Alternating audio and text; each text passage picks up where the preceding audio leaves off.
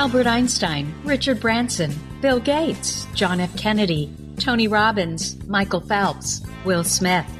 That sounds like a list of highly successful titans in a variety of industries. What else do they have in common? Well, they all have ADHD, but you don't hear much about that, do you? You know what you hear even less about? The successful women navigating ADHD. And that's exactly why I started this podcast, ADHD for Smartass Women. I'm your host, Tracy Otsuka. I'm an attorney, not a doctor, a lifelong student, not a coach. I'm also the creator of Cortography, a patent-pending system that helps people like you figure out what they should do with their life. And we're here today to talk ADHD, your superpowers, your symptoms, your workarounds, and how you proudly stand out instead of trying to fit in. I credit my ADHD for some of my greatest superpowers. And you know what? I spy a happier life for you too. So without further ado, a shiny new episode is starting now.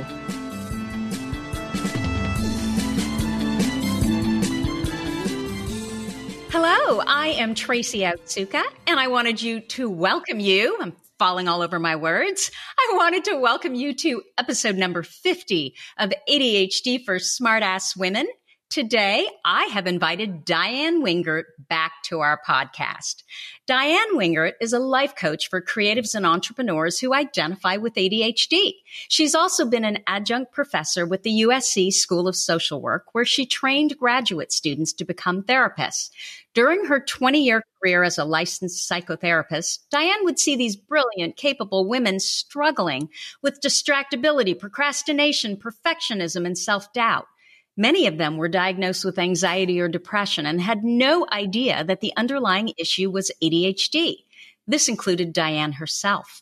After her own midlife diagnosis and diving deep into learning everything she could about how ADHD is expressed in women, Diann embraced coaching as a more effective and empowering way to move past limitations and live life to the fullest. She's now on a mission to help other gifted, creative, and entrepreneurial women of all ages achieve their true potential by leveraging their strengths while creating ADHD-friendly businesses and lives. Diann, welcome. I'm so happy to be back. You are one of my favorite people to hang out with. Well, ditto. Do you know that our last podcast together, it was about cognitive behavioral therapy, episode number 33, just in case the listeners want to, haven't had an opportunity to listen to it. It's in our top 5 most listened podcasts. So thank you so much for that. That's awesome. I'm so glad the listeners got so much value from it. Well, they clearly love you. I've had a lot of DMs about you as well. Oh, yeah. And all good. And so this is why I wanted to ask you back to talk about meditation. I could find plenty of guests who could talk about just meditation, but I couldn't find anyone who was really knowledgeable on both meditation and ADHD. And I remember that we touched on this in our last podcast. So it's been in the back of my mind that you're our go-to gal for ADHD and meditation. Thanks. It's funny, but I'm sure you'll probably agree with this, Tracy. The vast majority of people with ADHD, when the subject of meditation comes up, before you even get the entire word out of your mouth, they say, oh, there's no way. There's no way I could do that. And when they're being really honest, they'll say, and I don't want to try. Well, I think I'm probably one of those people. And so I wanted to share with our listeners that we had a discussion in advance of meeting here today. And the first thing you asked me was, you said, do you meditate? Have you tried it? And I said, I don't. I've tried, but it's never stuck. I can do maybe a few minutes if I have to. It's why I'm so interested in what you have to say about meditation. I also want to know why I should do it. And you have to admit that meditation and ADHD, it's an oxymoron. And I suspect that many people with ADHD struggle with meditation. And so then you came back to me and you said it's totally true, mostly because we have myths and misunderstandings about what it is, how it's done, and what we're supposed to get out of it. And so you said to me, it might be fun and resonate with your audience if you don't prepare and let me bust through some myths. You could call it meditation, why bother, or meditation for ADHD skeptics. I've converted lots of clients from no way to hell yeah on meditation. And so then we decided it would be game on. So let's start Here we right are, now. game on. Yeah. Well, first of all, I should probably tell the listeners and you, Tracy, a little bit about my own relationship with meditation. As of now, almost 2020, I have been pretty consistently meditating for about 10 years. And I've only been diagnosed officially with ADHD in the last 3 years, although obviously I've had the traits my entire life. I've also raised 3 kids with ADHD and work with lots and lots and lots of people with ADHD as both a therapist and more recently as a coach. What I discovered about meditation didn't even originally have anything to do with ADHD. I happen to also have a chronic pain condition. In 1989, with my youngest child in a car seat in the back, I was rear-ended on the freeway and left with some permanent damage to my cervical spine, including chronic pain. So I would say I've been in pain for more than half my life at this point. After I had gone through all the various treatments and they ruled me out as a candidate for neurosurgery and spinal fusion, I started going down the road of all the alternative and complementary techniques, finally landing on meditation. My physician said, I don't know if it's going to help you or not, but we've tried everything else, so why not? And with that terrific endorsement, I embarked upon my first experience of meditation. Now, I didn't know where to find any information 10 years ago. I didn't know where to look. I didn't know who to talk to. And my doctor actually wasn't particularly helpful. He was really, I think, really fresh out of good ideas for my pain and just kind of sent me out to find my way. So your doctor didn't actually have experience in that he had recommended it to patients, other patients, and it had worked really well for them. It was just sort of like a last ditch. Yeah, I think at the time, Tracy, it was kind of more like anecdotal. I believe his exact words, some people find it helpful. So I thought, okay. But at that point I had tried literally everything, including some techniques that are like Botox injections into my scalp and fusing of my nerve endings and crazy stuff. And so I thought, well, what the hell? It can't be any worse than that. So I started looking for meditation classes. And the very next week I found, in Starbucks where they have the community board, people can post things going on in the community. So I happened to see the very next week after this meeting with my doctor, a card that said meditation classes near you. And I thought, oh, fantastic. How perfect is this? I wrote down the address, the date, the time. That was that. I don't think I really looked very carefully at the little notice because it was a group that was associated with a Buddhist group. And at that time, after having been a Christian for 20 years, I was in kind of a spiritual wasteland, you might say, where I didn't want to affiliate with any kind of spirituality at all. So I failed to notice that it was meditation as taught by Buddhists.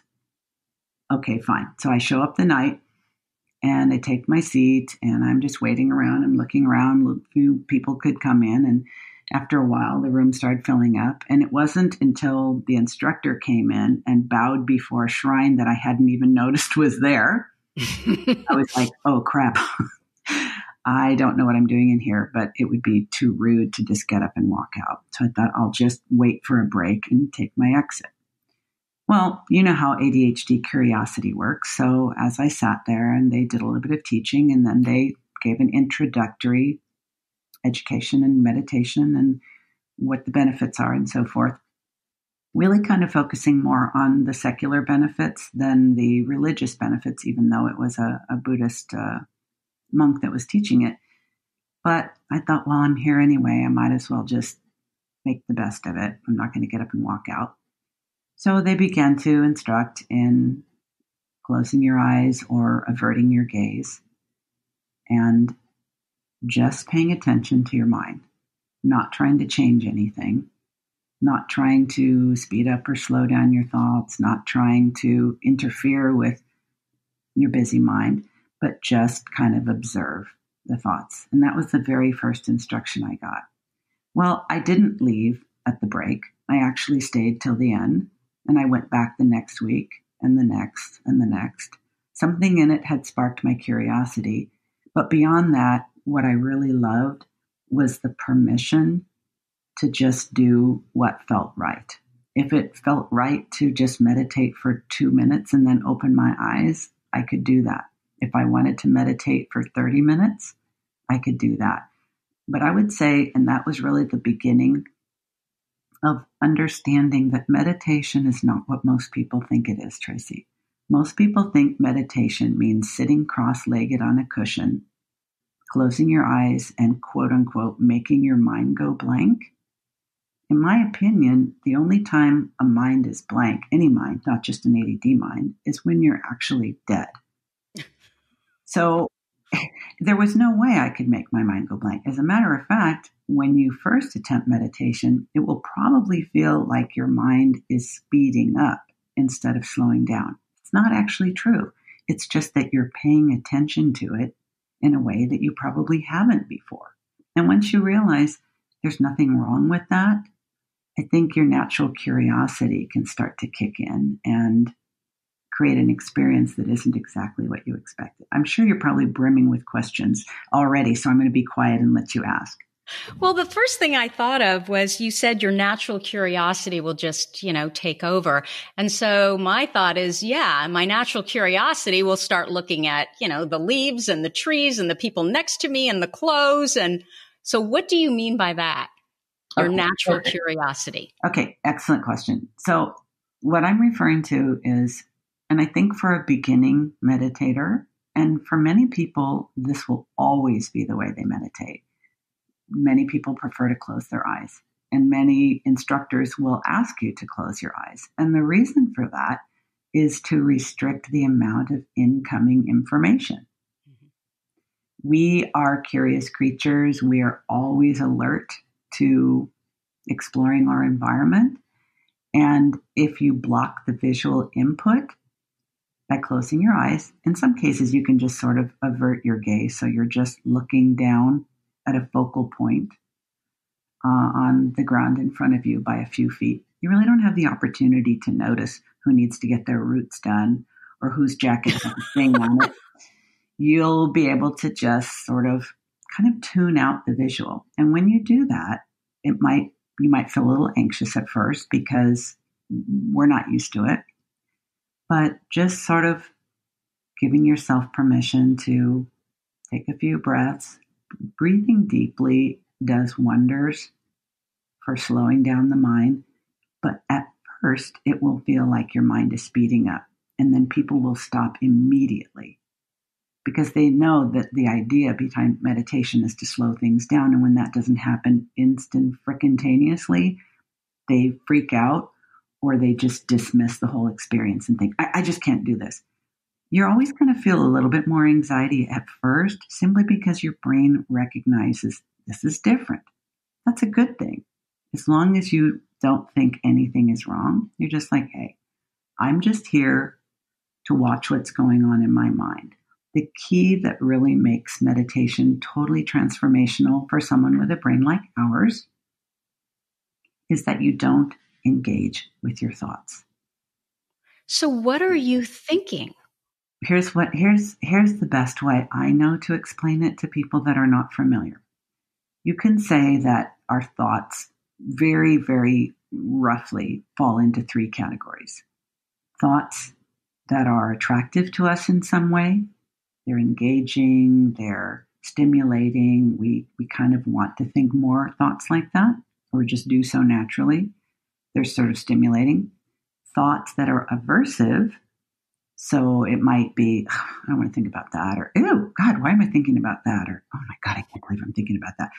So it's either attractive, sort of repulsive in a way, or neutral, like, whatever. And if you pay attention to what you're thinking about and try to do it in a way that's very objective, imagine, here's a couple of techniques that I use and have been using from the beginning. So if I could just ask you one question. Yeah, of course. Then, my brain, I'll forget. So you're still actually thinking about something. It's not, okay. Because I've always thought, no, you can't think anything, and that's impossible. No, that's why I'm saying this is going to be some myth busting for you and for other people listening. I didn't want to have anything to do with meditation when I first heard about it. And this was even before I had a chronic pain problem and a really burning desire to have less pain, so much so that I was willing to do whatever it took. I thought it was, I have to sit on a cushion, close my eyes, and make my mind go blank. I was so desperate to be out of pain that I thought, well, what the heck, I'll give it a try.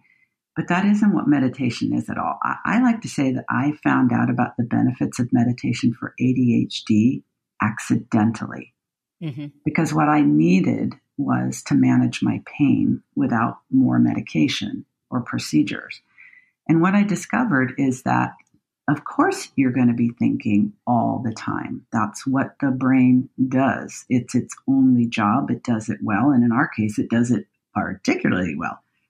It's said that we have something like, I've read this multiple places, although I don't know how it's measured, something like 60 to 75,000 thoughts a day, whereas a person with ADHD may have up to 90,000.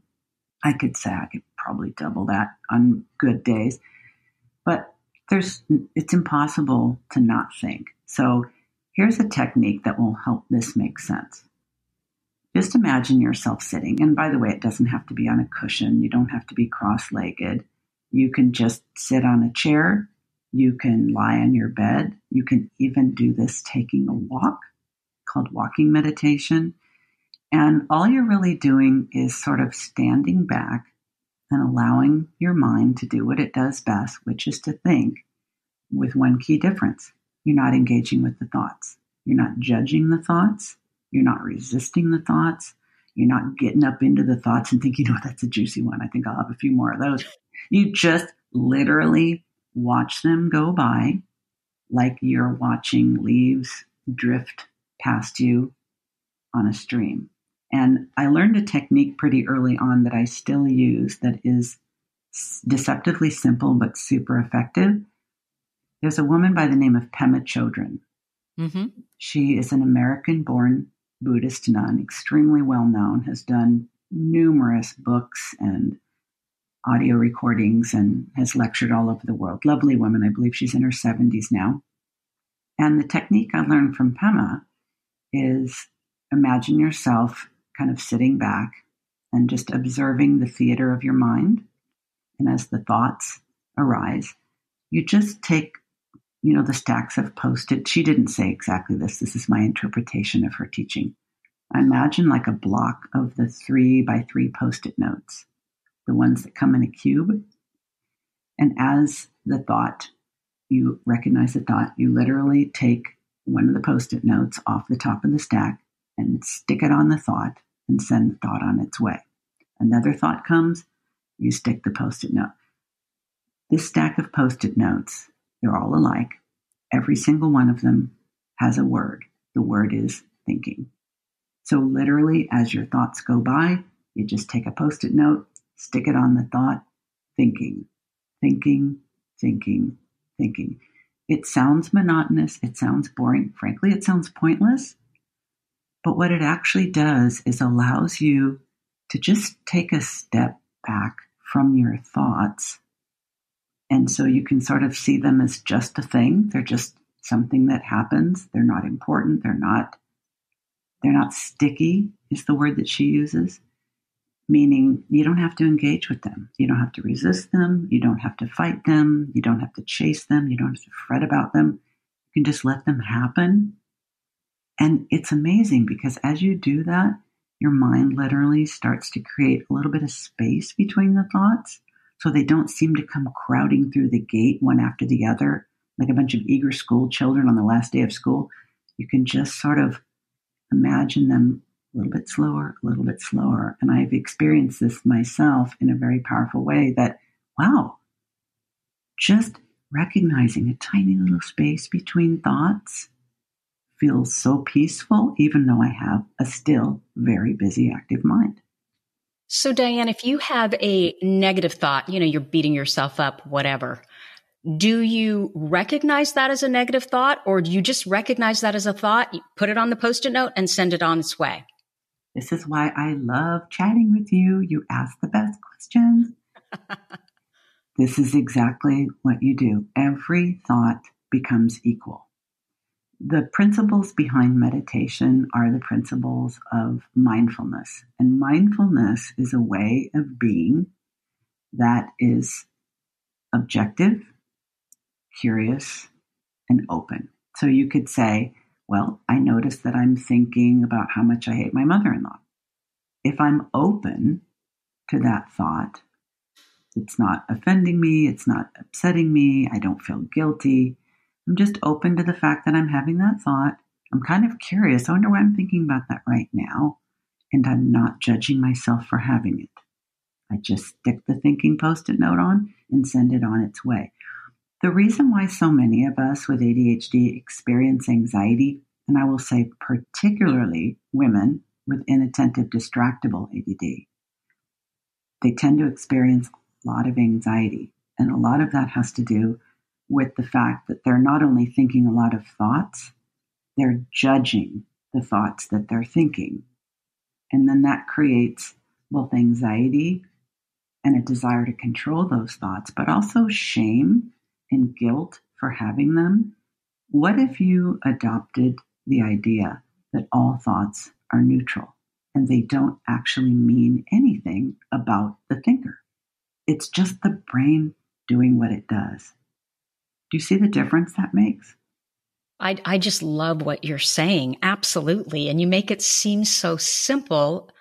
I feel like I could actually do this.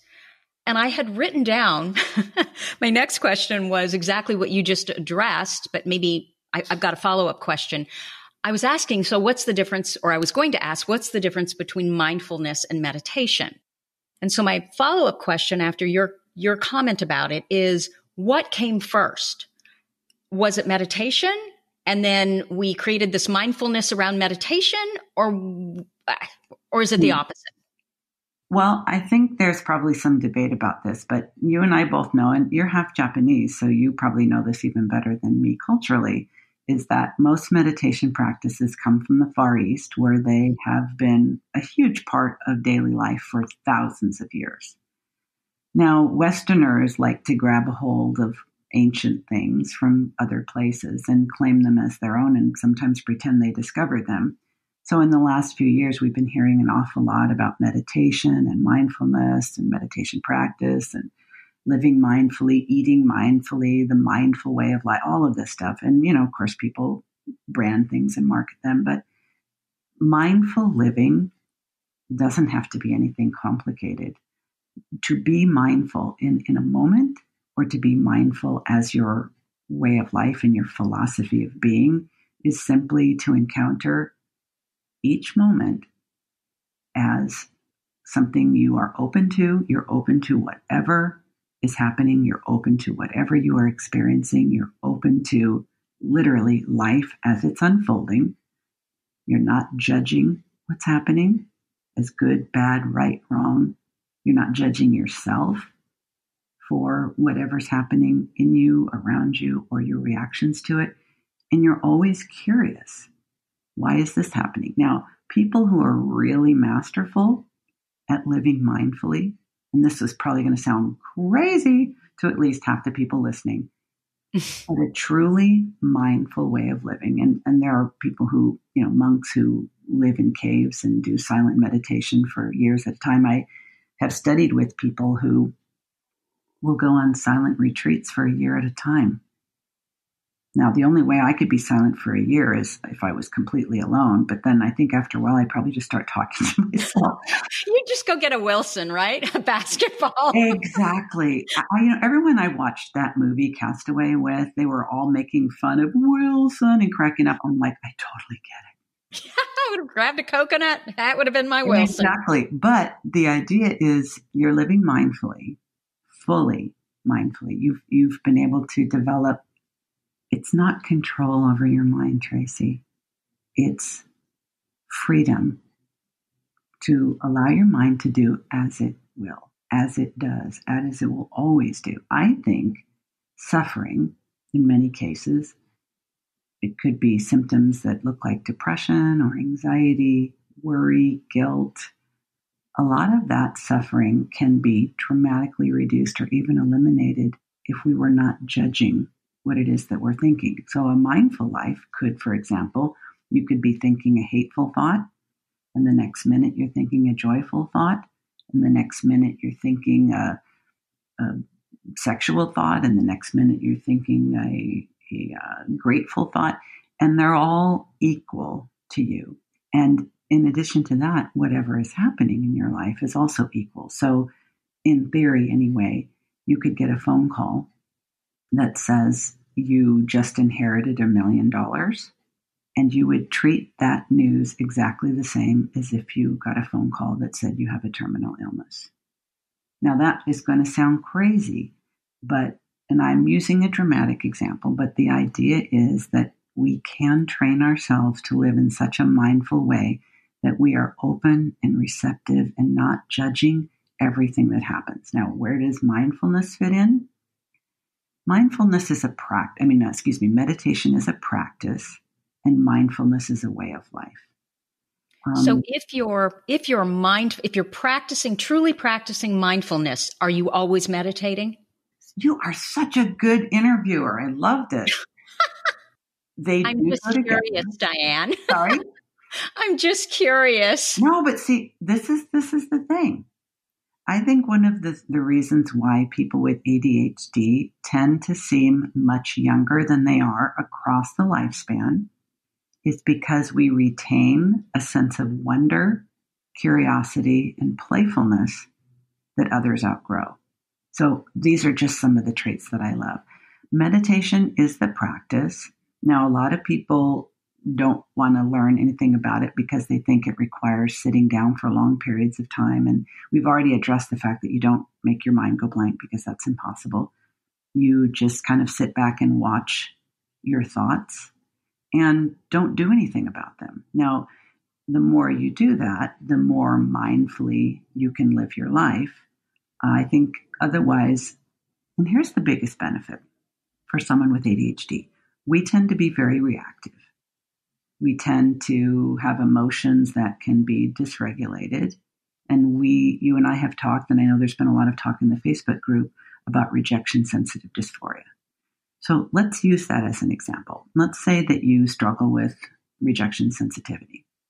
That means you're spending a lot of time in your head thinking that people don't like you, thinking that you said the wrong thing and now you're going to lose your job, or your friend is not going to like you, or your husband's embarrassed of you, or whatever it is, your thoughts.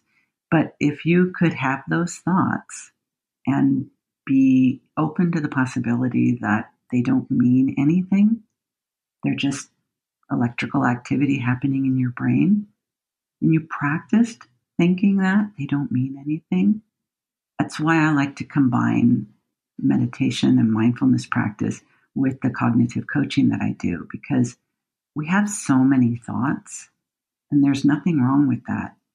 But if the thoughts that we're having are making us suffer, causing us pain, causing us worry, causing us self-doubt, causing us self-hatred, causing us to hold back from living our wonderfully beautiful, full life because of all the thoughts we're thinking, I think we owe it to ourselves to experiment with whatever might help. Totally. And the reality of it is most of those thoughts, they're not even true. No, but it doesn't stop us from thinking them. I know. And I don't find it particularly, I'm certainly always willing to be wrong. And I can only speak from my personal experience and the experience that I've had working with people as long as I've been. But I think once people decide, I'm going to give this a try because it just might help. It's a tool. Medication's a tool, coaching's a tool, time management strategies are tools. I don't particularly like the idea that I should meditate. I know you mentioned that earlier, and I hear that from so many people. I've heard about meditation. I know it's good for me. I really should try it. I really don't want to. I just don't find should to be a good motivator for almost anything. So I invite you to consider a different thought that might make you more receptive other than should. I totally agree with what you're saying. And I think for me, I'm not a woo-woo-y kind of person. And so I think and I know I'm half Japanese, but I was raised German basically.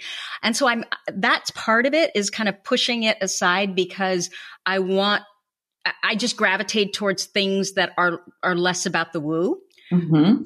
So yet, as I am evolving as a human, I'm becoming more and more, spiritual, I would say, in terms of willing to reconsider other things because they really do work. So I guess my question for you is, what does your meditation practice look like? I mean, are you walking through the grocery store and you're meditating, and how long do you do it? And what do you suggest for both, inattentives, and then for someone like me who's just totally hyperactive, and it's just the thought of, calming down for like, how long do I need to do this? And right. What does it look like? Where will I do it? It's one of the things I love about meditation and mindfulness practice is the flexibility. If anyone tells you, if you don't do it for 30 minutes a day, you're wasting your time, run as fast as you can in the other direction. There's so much benefit at literally every level. I have been able to encourage many, if not most of my clients to at least try it. And some of them have been very successful meditating 1 to 3 minutes a day. There are other people who actually fall in love with the practice and decide to do it for longer. I've had clients who set aside the time to literally meditate for an hour a day because they find it so incredibly beneficial. So it can really be as little as a minute. But I think the sweet spot for most people is between 5 minutes and 10 minutes. That is absolutely doable from a time management, obligation management perspective. It's setting the bar low enough that you don't get as much internal resistance. But I think sometimes with brains like ours, we'll then counter that with, well, if it's only 5 minutes, how could that even be doing any good? The truth is, in other words, we're just looking for a way not to do it. Right. Excuse me. My practice is 10 minutes a day, and I have done a lot more than that. I've done less than that. I find that consistency is the biggest challenge for folks with ADHD. So what I tell people is that anything counts. So let's just say your goal is to practice meditation for 10 minutes a day, but there are days when that is simply impossible. Instead of taking that day off, thereby hindering your attempt to become consistent at something, you just do 1 minute.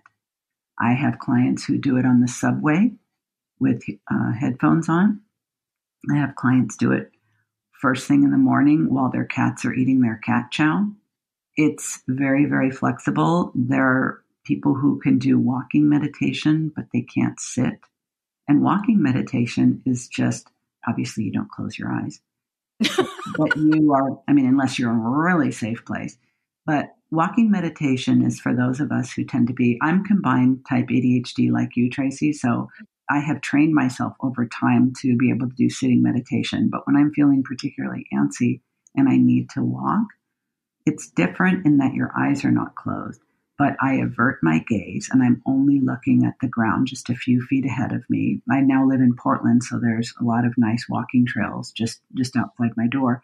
And by not looking up and around where I'm getting the stimulation of, what's going on and whether people and animals and whatnot are in the vicinity, I'm just looking at the ground and I'm very consciously placing my foot.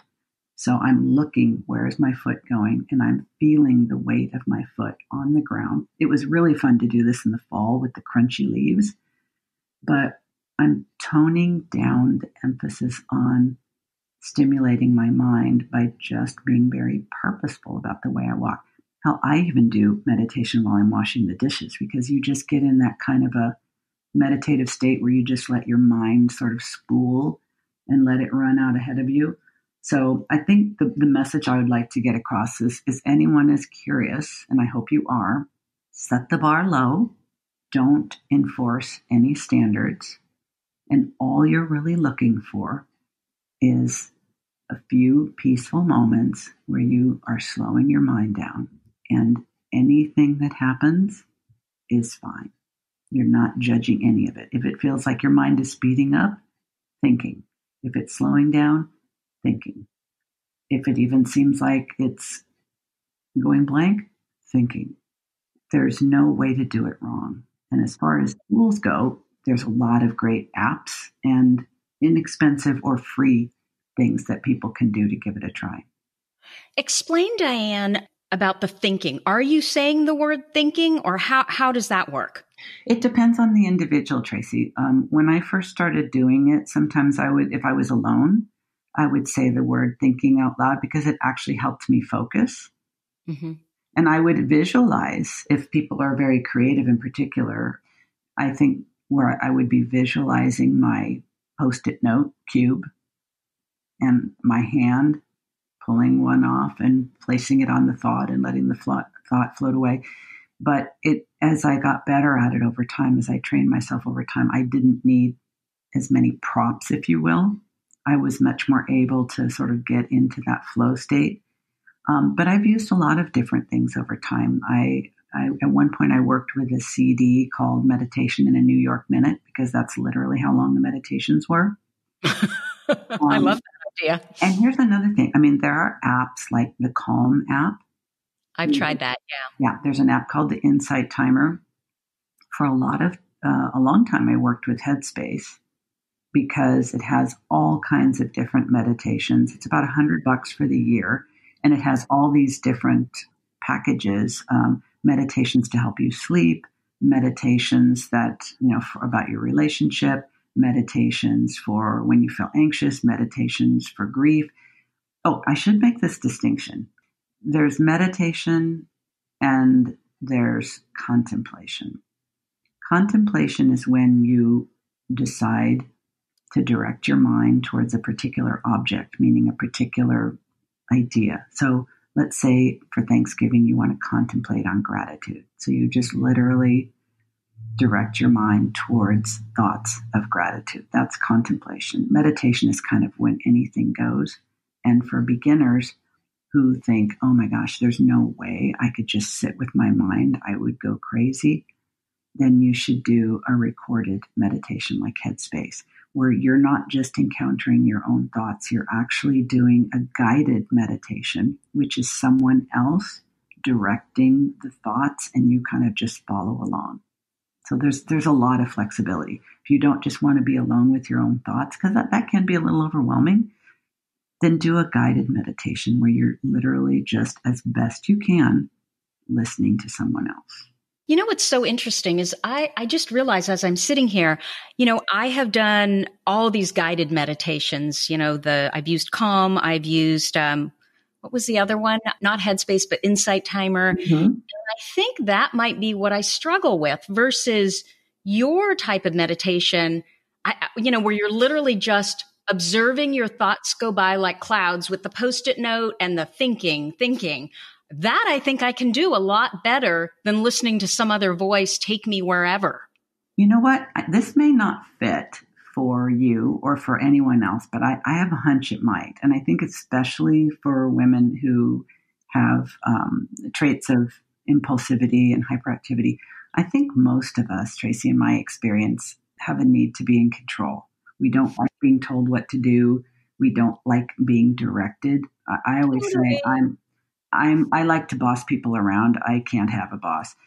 And I've always been that way since I was a kid. So I think maybe that factors in as well when you're listening to a guided meditation, because even though you're choosing it, it still in a way unconsciously feels like someone telling you what to do or what to think.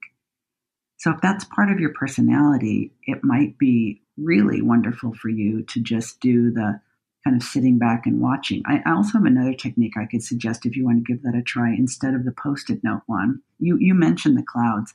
A lot of people teach that way. You just imagine your thoughts are like clouds in a clear blue sky. Sometimes the clouds are like fluffy white, pretty clouds, and sometimes they're like stormy rain clouds, but they're just clouds. They all pass. Another one is, I don't know anyone else that does this, but you remember in the beginning of the first Star Wars movie where you see the words on the screen and something about a galaxy far, far away, and the words are moving away from you? Uh-huh. I imagine black, right? The words were white and the background was black. Exactly. And you see all the little sparkly stars and stuff. Mm-hmm. So I would just imagine that whatever thoughts I'm having are words like that. And I'm sitting in a big theater and I'm all by myself. And the words are literally drifting away from me into hyperspace. And I don't even have to read the words. They're just there. I've imagined my thoughts as like ticker tape at the stock market, all kinds of things, because the whole point is this. You just want to get a little bit of distance between the thoughts and the thinker. That is where the freedom comes from. That is where we feel a little less hyper, a little less distracted, a little less anxious, and a little more in control. And to me, that's everything. Part of it too is that on these guided meditations, I didn't understand the point of it. Mm-hmm. Like, what was I even trying to do versus the way you've explained it here? It actually makes sense to me. And of course, for our ADHD brains, if it doesn't make sense, we're not going to do it, right? We don't get it. Absolutely true. I'm not a good follower, but if you answer my questions and satisfy my curiosity, I'll try anything. It's just that you're right. If I'm like, wait a minute, why? Wait, what? Why? If I don't know why, I cannot get myself to do the thing. But that's why to me, it's wonderful to be able to have the time and take the time to say, you know what? It might not be for you. But what if it is? What if you just haven't been told about it in the right way? Well, I'm actually excited to get you off so that I can try this. Oh, there's one more thing I should tell you. Okay, I just love it. Yeah, there's one more thing I should tell you. There's another device that I've been using for the last few years that I really, really love. It does have a little bit of a price point. It's a couple $100, and it's called Muse. And the Muse is a headband that has brain sensing technology in it that actually monitors your brain waves.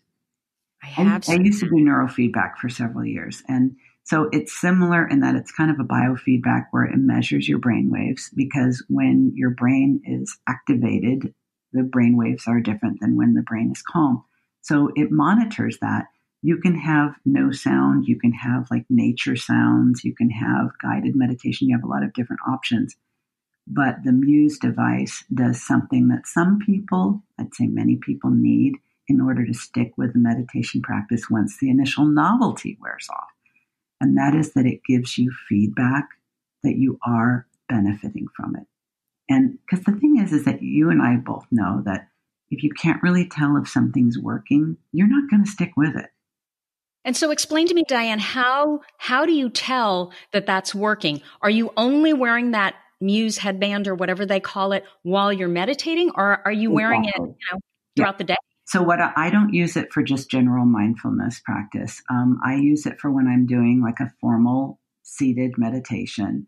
And I'm having some trouble with my knees lately, so I don't sit on a cushion anymore. I just sit on a chair or the edge of the bed and or the couch. And I put the Muse headband on. It's sort of like when you put your sunglasses around your forehead. Mm-hmm. And it has an app on your phone.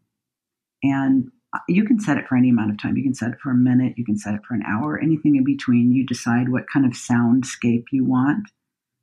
Beach sound like waves, or desert sand, or city sounds like you can hear like cars and people talking, or restaurant sounds, things like that, whatever your kind of background music is.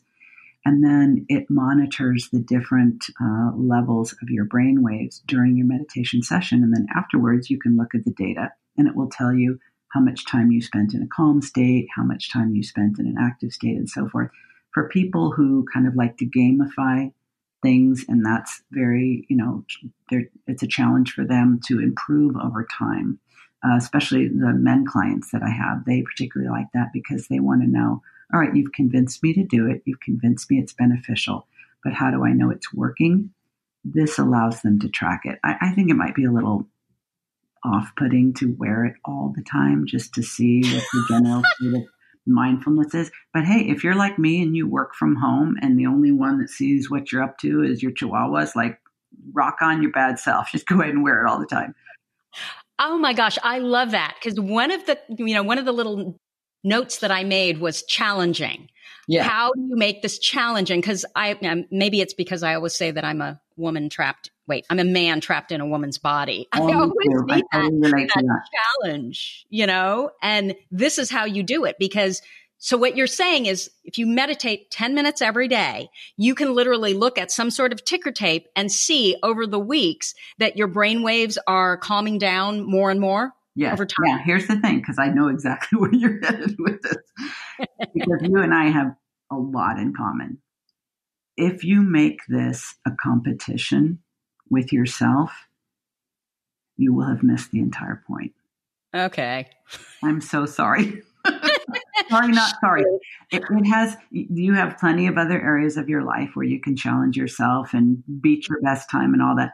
With meditation, what you are training yourself to do is to give your mind a break so that it can perform at its best when you're not having a break. I mean, 10 minutes out of your whole day is really a very small thing.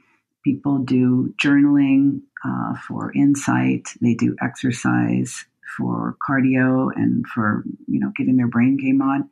Adding 10 minutes of meditation to your day, even if it's taking a walk, it's worthwhile, because I think the two reasons are just giving your brain a brain break. But I think the other benefit is that it introduces you to the understanding that you have more ability to regulate your emotions than you think you do. And the key to that is by managing your thoughts. And what I mean by managing them is not trying to direct them or stop them or convert them from bad to good, but being with them without the need to do any of that. And I personally have found it life-changing.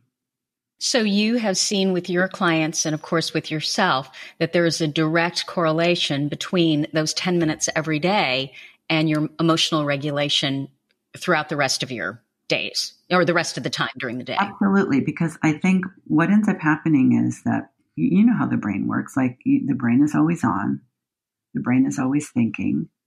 And unless we have reached the level of study about how the brain works in personal development and self-help books or coaching, whatever avenue that may be, most of us are at the mercy of our thoughts. And a lot of, as you pointed out earlier, Tracy, a lot of the thoughts that we're thinking, especially thoughts about ourselves, are both negative and untrue, but they're on autopilot and they just keep showing up and showing up and showing up. And we keep operating in our daily life as if they're true. And I have found that combination of, the cognitive behavioral coaching and the meditation is the powerful combination that allows us to break through, because otherwise you're just going to keep having shitty thoughts and they're just going to keep coming and coming and coming. And if you don't know that there is a way to recognize those thoughts are not actually a part of you, it's almost like they have nothing to do with you, even though you're thinking them. They are not true. And when you get a little bit of emotional distance from them, you have more emotional control over them. And then you can actually start challenging the thoughts a little bit. But if they're just coming at you fast and furious and you're reacting, you never actually get to the point where you're like, wait, is that even true? Does that make sense? It makes total sense. I'm wondering, is meditation like exercise in that it actually changes your brain? It most absolutely changes your brain. Permanently. Mm-hmm. Yeah. And I think about it this way, like meditation, you're actually using, this may sound like a tongue tie, but meditation and mindfulness practice are basically using your mind to change your brain, to change your mind. Because when you can get a little bit of distance between yourself and the thoughts you're having, especially negative thoughts, you have the ability to start inserting better thoughts into the, the player. Mm-hmm. But if you don't have even the awareness that you are not your thoughts, you are the thinker of your thoughts, you really don't have any way of dealing with any of that other than to just feel helpless and hopeless that it could ever be any different. Over time, Diann, do you find that the negative thoughts that you're having while you're meditating, they decrease? They decrease across the board, Tracy. Okay. Not just while you're meditating. I think, here's the thing. We're all thinking all the time. And most of the thoughts that we're thinking, and we talked about this in our previous the cognitive behavioral coaching episode, we're thinking thoughts that are just recycled, thoughts that we've been thinking for years, decades. Most of the thoughts we are thinking about ourselves, especially, are recycled thoughts that we first learned to think when we were children. It's why so many people think, oh, people don't change.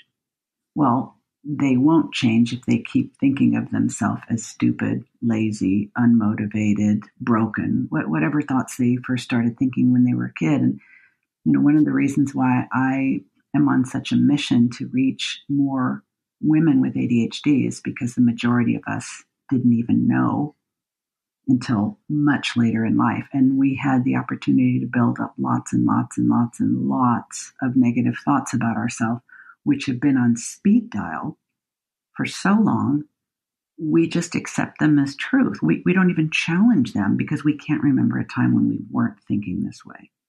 So by being able to sort of push back, if you will, from your mind a little bit and recognize, just because I'm thinking it, just because I've always been thinking it, doesn't make it true. But if I don't have any way of sort of separating the thoughts from the thinker, I'm just going to keep on thinking them automatically because that's how the brain works. Not just the ADHD brain, every brain. The brain saves energy by recycling the same thoughts indefinitely until we literally say, all right, I've had enough of this stinking thinking. I need to create a new program. Makes total sense. You can do it?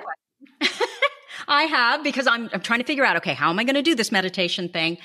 When you are, because I love the Post-it note with the hand image. That's if that works for you, absolutely start with that. So you see the thought, you're writing it on the Post-it note or sticking it on the Post-it note, with your hand, you're pulling it off, and then you're saying thinking. Is the reason why you're using the term thinking because you want to acknowledge again, this is just a thought? Exactly. And this is exactly right. You're acknowledging that it's a thought. You're acknowledging that what you're doing in the midst of the meditation is thinking thoughts. So you're not trying to not think. You're not trying to wipe your brain clean. You acknowledge that what's actually happening during your meditation session, as well as the rest of the day, until the day you die, is thinking. But the idea is, and I don't have to change that. There's nothing wrong with it.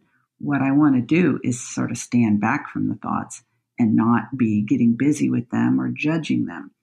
What I would suggest, one tiny little thing about the thinking, and you'll have to experiment, Tracy, with what works best for you.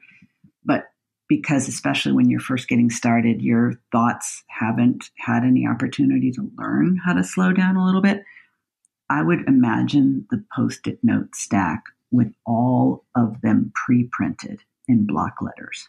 Thinking. So all you have to do, because if there's a whole stream of them like flying by really fast, you just grab the note, stick, grab stick, grab stick, grab stick. If you actually had to imagine yourself writing the word thinking and saying the word thinking, you probably wouldn't be able to keep up with your thought stream, at least in the beginning.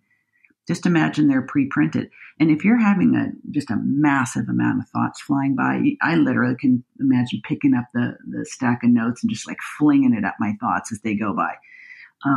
Because you're literally wanting to remind yourself, they're just thoughts. That's all they are. Then there's nothing wrong. Nothing you need to change. Nothing you need to do. Just thinking that thought alone, there's nothing wrong with your busy brain, can bring a little bit of feeling of peace and calm. Wow. That is the best description or explanation of meditation that I have ever heard. It is perfectly well suited to our kinds of brains because we can't do it the way I can't imagine anybody wanting to do it the way other people describe. Oh, you just have to sit still for like a really long ass time and cross your legs and just make your mind go blank. I'm like, why would I even want to do that? Oh my gosh, I love it. I'm not getting it here, Yeah, no, absolutely. I just didn't understand the point of it. And now that I understand what we are trying to do, it's literally about our thoughts. It's not about, these guided meditations. They basically give you your thoughts, and it They just didn't give make you sense. their thoughts. Yeah, exactly. Which is Exactly. like, I wait a don't need second, any more why thoughts. would I want to think your thoughts? I guess the idea there is with the guided meditation is that their thoughts will distract you from your Yes, thought, at least while the meditation is going on. But then what's going to happen when the meditation is over? And not only that, like, we are already experts in distracting ourselves. I don't really think that's what we need. I think what we need is to be able to observe our thoughts without engaging with them so that we are not so reactive. That's totally. what I think our need is. And they don't understand that I can think their thoughts and my thoughts at the same time. Exactly. While juggling and balancing your checkbook. Exactly. Exactly. And I also love the permission that you've given me to try this when I'm actually physically moving, because I think that's a big part of it too for me. I think I told you that I have a treadmill desk, which has been another game changer. And so if I want to do a walking meditation, I can just do that on the treadmill. It's not a fitness treadmill. The fastest it can go is 2 miles an hour, but that's like a walking pace, a very slow walking pace. So if it's like pouring rain or snowing or something, I can still do it. And it's kind of monotonous, and you don't really have to pay attention to where you're putting your foot. So it's easier to go into that kind of, you've been in a meditative state, even if you aren't a meditator, right? Like if you're just walking or riding a bicycle or something, where your brain just kind of loosens up a little bit and just kind of Gardening. wanders.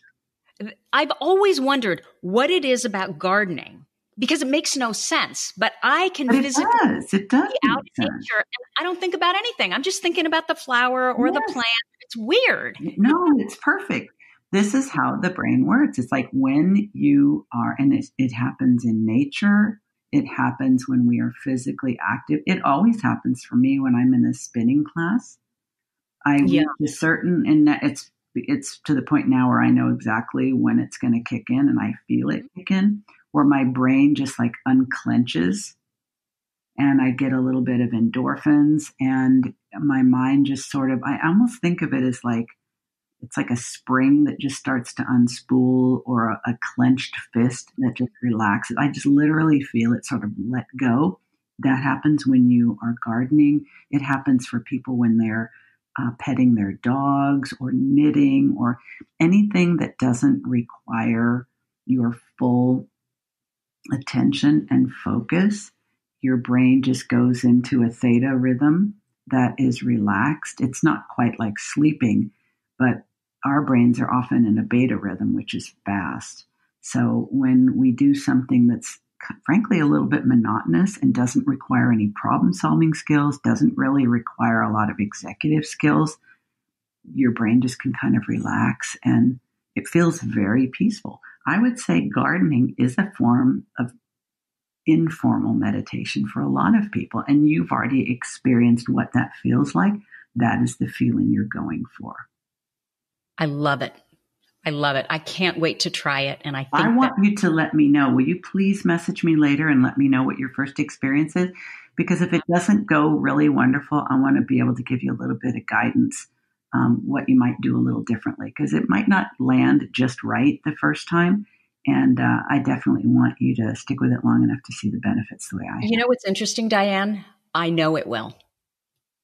That belief alone will ensure. Just the way you've described it, the simplicity, the what I need to be, focusing on. I just understand now. So I know it will work. But I will report back. Yes, please. No, you don't have to report. You are your own boss. You are the boss of you. But if you decide you want to share, I'll be all ears. Absolutely. I want to share because you've been kind enough to introduce it to me in this manner after, I don't even want to tell you how many decades, right, of trying. Well, you know what? If we don't hear something in a way that makes us go, if we're lucky, it comes back around again later. Totally. Thank you. Thank you so much. I want to ask you if people, let me back up. Is there anything special that you're working on that you want to tell us about? Well, I'm going to be launching my podcast, The Yay. Driven Woman, which is coming up very soon. The date that we're going for is February 6th at this point. I had to put it off because we decided to go on vacation for a few weeks in January. But I decided my oldest son was the first of my children to be diagnosed with ADHD. It seems fitting to launch on his birthday, which is February the 6th. And what is the podcast called? It's called The Driven Woman. The Driven Woman? Yes, ma'am. Okay. That's I'm sure it'll be fantastic. And if people want to hear more about you or learn more about you, where can they find you? They can hop on over to my website at Diann Wingert Coaching. And if they think that it might be the right time to work with an ADHD coach that knows exactly what they're dealing with, especially if they are creative, entrepreneurial, or just identify with those traits, you can sign up for a free 30-minute consultation by getting on the Work With Me page and scrolling down till you find the button. Perfect. And I will have all these links in the show notes. Again, thank you again, Diann, so much. It's such a pleasure to always talk with you, Tracy. Absolutely. So that's what I have for you, dear listeners, this week. As always, you're listening to ADHD for Smartass Women. If you like this episode with Diann, please let us know by leaving a review. Our goal is to change the conversation around ADHD, helping as many women as we possibly can learn how their ADHD brains work so that they too can discover their amazing strengths. And guess what? Your reviews, they really help in that regard. For me, they're like those little gold stars that we used to get on our work when we were kids. In fact, I decided that what I'm going to do on this podcast is I'm going to start reading one of these gold star reviews at the end of each podcast. You took the time to write them. I want to acknowledge your support. And so today I'm going to read a new review by Turn Dude. It's our first one. And let me just take a second here to pull it up. And I'm not reading the whole review. I'm just reading part of it. But it's the part that I'm going to start with is, through my mass consumption of all things ADHD and all media types and venues, the one place I continued to struggle was putting words around my feelings and struggles.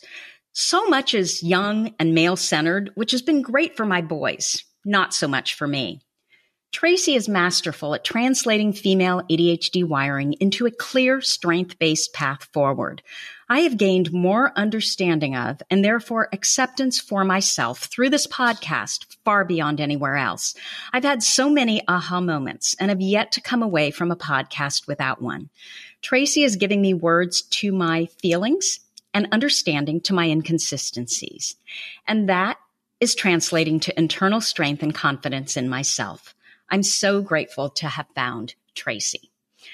Thank you so much for your kind words, Turn Dude, and I am grateful to have you in our community. One more thing, if you have a comment, a guest you'd like me to interview, or a topic idea for this podcast, you can go to my website at tracyotsuka.com and leave me an audio message or reach out to me at tracy@tracyotsuka.com. Thank you so much for listening, and I will see you here next week. You've been listening to the ADHD for Smartass Women podcast. I'm your host, Tracy Otsuka, and we're available on iTunes, Stitcher, Spotify, and Google Play. If you liked what you heard, we sure would appreciate a review. And not coincidentally, ADHD for Smartass Women, well, that's also the name of our free Facebook group.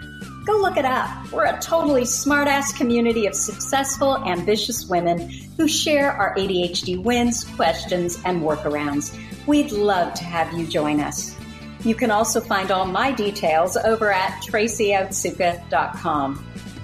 Don't forget, I spy a happier life for us, and I'll see you again next week.